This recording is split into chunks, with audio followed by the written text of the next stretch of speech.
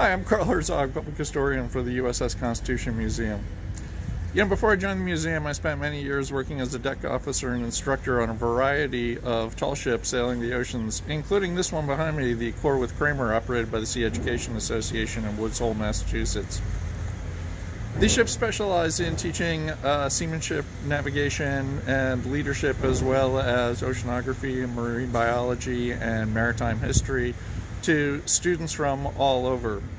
As sailors on board, we don't have to worry quite as much as the crew of Constitution did about going into battle, but we do still have a lot of the same tasks in terms of standing watch on deck and working the rigging and being prepared for the same kinds of circumstances that Constitution crew did, including weather like this.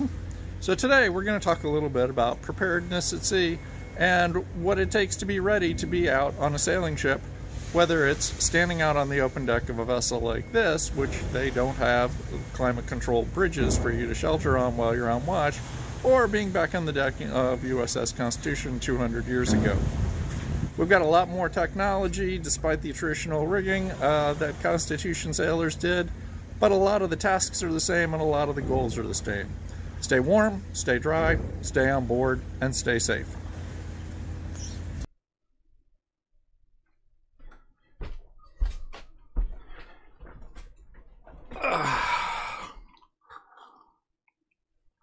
That's better.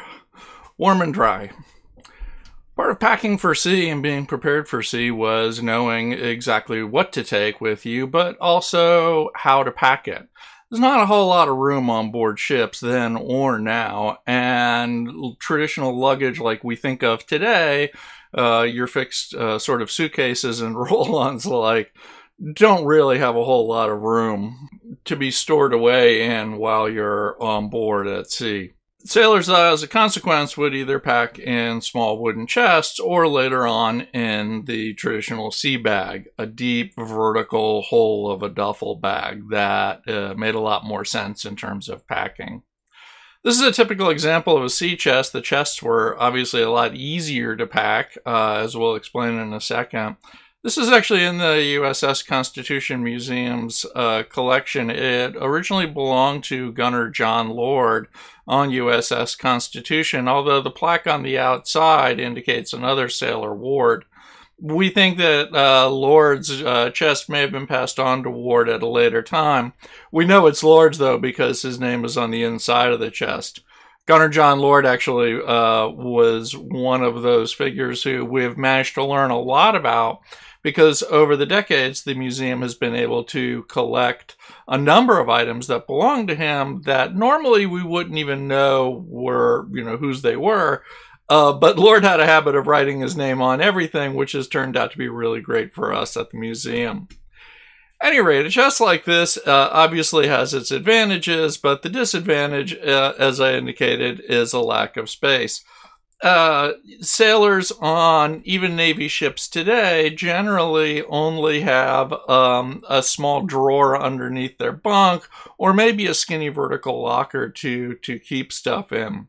Petty officers, midshipmen tended to get a little bit more space on board, and so they could continue to carry chests like this, but at some point the Navy decided that enlisted sailors were better off just carrying a sea bag. And this is John Lord's sea bag. This is the traditional vertical opening sea bag, but it's a personal bag that belonged to Lord. When you came on board USS Constitution or other Navy ships at the time, you would have a personal owned bag like this that you packed to bring your stuff to and from the ship or from shore. But once on board, sailors on Constitution would transfer their stuff to a series of identical black bags that were then lined up along the outboard edge of the berth deck. Now, this arrangement certainly saved space, but you can imagine the chaos if every sailor was trying to get into their own bag in this arrangement on deck. As a result, there was only one or two times during the day that a sailor could actually get into a sea bag to get the things that he wanted or needed. This meant you not only had to plan how you packed your bag, but really plan ahead in terms of thinking about what out of the bag you were going to need over the course of any given day. This is also true for actually packing the bag that you're traveling in. Even today, there's sort of an art to packing a sea bag to carry with you because of the nature of it and the way you sling it over your back. You can go on YouTube and you will still find tons of videos and advice from current Navy sailors and merchant mariners describing their most effective ideas for how to pack a sea bag. So obviously the order that you pack it in depends on what exactly it is you're carrying and what you think you're going to need and when you think you're going to need it. In the beginning of the 1800s, the U.S. Navy did not have the requisite uniforms that it did today, which makes packing for today's Navy sailors, military sailors at least, a little bit easier than it was for Constitution sailors. There was guidance and recommendations on what should be brought, and due to records that the pursers kept on terms of the things that they bought to sell to sailors, we have a pretty good idea of the kinds of things that sailors were bringing with them. But there was no definite set regulated uniform in the U.S. Navy until the 1840s. So, what would you bring? What you'd bring sort of depends, and this is still true today, on where the vessel was going. Unfortunately, however, the nature of oceanic transit tends to mean that there's long north and south distances, and you can be in a wide variety of climates over the course of a single voyage. In the very last day of December of 1813, Charles Stewart left Boston on USS Constitution in the middle of a New England winter, but a month later, he was literally on the equator. So sailors had to be prepared for all of that change in weather. This sketch of sailors on deck in miserable weather was drawn by a sailor in the British Royal Navy, and the sketch itself is part of the collection of the National Maritime Museum in Britain. But it gives us a sense of the kind of clothing and preparation that a watch on deck in cold, miserable, rainy weather might have. We can see the watch officer with the speaking trumpet under his arm bundled up, along with a couple of the other sailors in a longer, thicker coat. In the foreground, a less prepared midshipman is shrugging his shoulders and struggling to hold off the cold as he paces the deck. Also, up to the right of the photo is a servant who is clearly less dressed for the weather and probably only coming up on deck to deliver some sort of refreshments to the watch. So in the days before polyester fleece and synthetics, wool obviously was one of the great warming and wicking kind of fabrics that could help keep you warm and dry. So a woolen pea coat was a normal sort of standard attire and would be accompanied by a longer jacket or coat like you see here.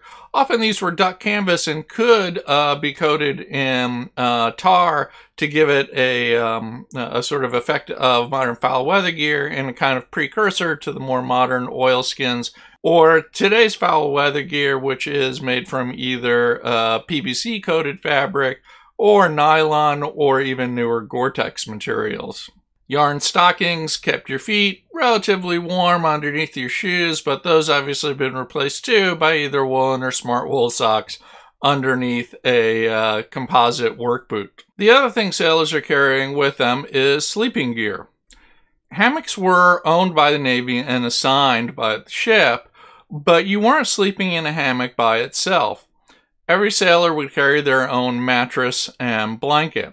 Now, when we say mattress, we're not talking about the kind that you would have on a modern bed, but more like a camp mattress or a sort of quilted, thicker kind of mattress pad. This rolled up and stuffed into the hammock, which provided not only additional level of comfort, but could also provide an additional level of warmth as well. That plus the blanket that you brought on your own. Now, the mattress and the blanket would tend to get wrapped up and stuffed in a bag as well, too. Hammocks got tied up and stowed up in the hammock netting on deck, where it could provide an additional buffer against enemy fire, particularly Marine sharpshooters from up in the rigging on another enemy ship. In addition to clothing, a sailor would carry a couple additional tools and personal possessions as well, chief among those being the sailor's knife. This is a knife from the USS Constitution Museum's collection. It's a typical folding sailor's rigging knife. You can tell by the sort of blunt edge. This wasn't designed to be used to stab anything, but rather simply to cut line. The folding pocket sort of style knife could be carried on a lanyard around the neck or from the side. And this one is probably from the early 1800s, though we can't confirm that it was actually used by a sailor on USS Constitution. This is not unlike the knives that are still carried by sailors both in the military and merchant marine and tall ships today. It's pretty much the essential tool for life on board in terms of being able to cut through anything that you might need on a ship where everything is line and rope and sailcloth.